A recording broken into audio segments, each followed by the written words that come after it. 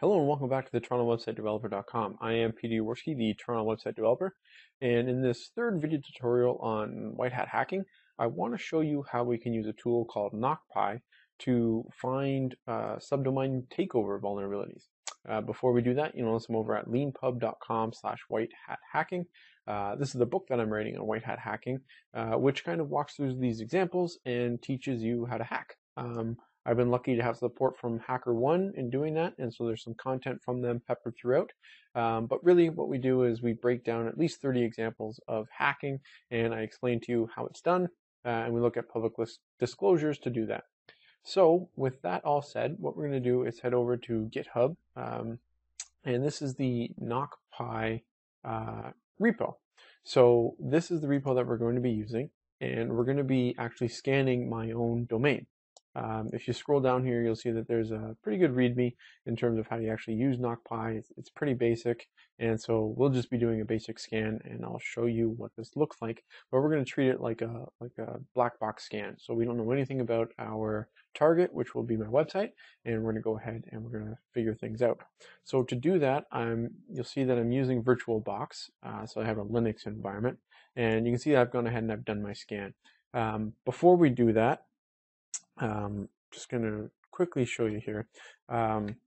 Just cancel that. So if you were going to grab KnockPy, what you would have to do is go ahead and let's look for the actual command. Git clone. Oops. Look for clone. Right. So here you can see that I would do a git clone, and I would actually grab their repo, so GitHub, and then the full repo here. And so when you do that, it will then download into a folder called Knock. And so you can see here I have a few different files. You wouldn't have this. I think you'd have the build, you'd probably have KnockPy, maybe setup, and README here. And so once you went ahead and downloaded that, one thing you'd want to make sure is that you've gone ahead, the command that I was looking at before, you'd want to make sure that you've run sudo apt-get install python setup tools. And that assumes that you have Python installed because KnockPy is a Python script. And so if you don't have Python setup tools, you'll be getting an error. And you'd probably do a quick Google search to find out that that's what you want. So go ahead, grab those, grab the repo, and then you can go ahead and run the setup, I believe.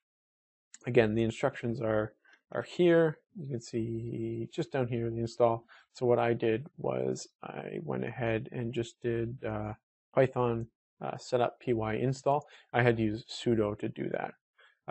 So assuming you have that all set up, what you would then do is just run the command knock and then whatever domain you're taking a look at. So we can go ahead and just run that. Oops, what did I do there? So what I want is KnockPy, not knock, sorry. So KnockPy, and you'll see that it'll look up the target, it'll get the IP addresses, and then it'll start looking for subdomains. So rather than wait for that, you can see the requests that I'm going to have set up here. And so these yellow ones are the valid domains for a site. So if you're looking for a subdomain takeover vulnerability, what you would do is then take these and start looking at them. So if I copy this guy, oops, I just probably stopped stuff. So here we would look at store.torontowebsitedeveloper.com, and you can see that it points to AWS, and it's telling us missing key, and so obviously things aren't working here. That might be something you want to explore, but rather than go through all of them, let's take a look at this thing, support.torontowebsitedeveloper.com. So I'm going to go back over here, and I'm going to go to support.torontowebsitedeveloper.com. Now when we go here, you can see that I'm at support.torontowebsitedeveloper, but it's pointing me to Heroku, and Heroku is saying that there's no such app. This is what you're looking for subdomain takeover. This happens to be Heroku, but this could be AWS, this could be Zendesk, this could be anything. Really what's happening here is support has a DNS entry, I've gone ahead and created that, that's pointed to Heroku, but there's nothing hosted at Heroku. So what happens with a subdomain takeover is you would go to Heroku and you would register the domain that's actually listed here, 123unicorn.heroku. When you do that, my site, support.torontowebsitedeveloper.com, will point to 123unicorn.heroku.com, which is your site, and you just make your site look like mine, and all of a sudden you're able to start collecting passwords, tricking users into giving you information. That's what a subdomain takeover is. Because we're white hats, we then report it to TorontoWebsiteDeveloper.com and say, hey, you're pointed to Heroku, you have the subdomain vulnerability. Hopefully, TorontoWebsiteDeveloper.com is on HackerOne and you get a monetary reward. But really, that's it. That's all that's required for the subdomain takeovers.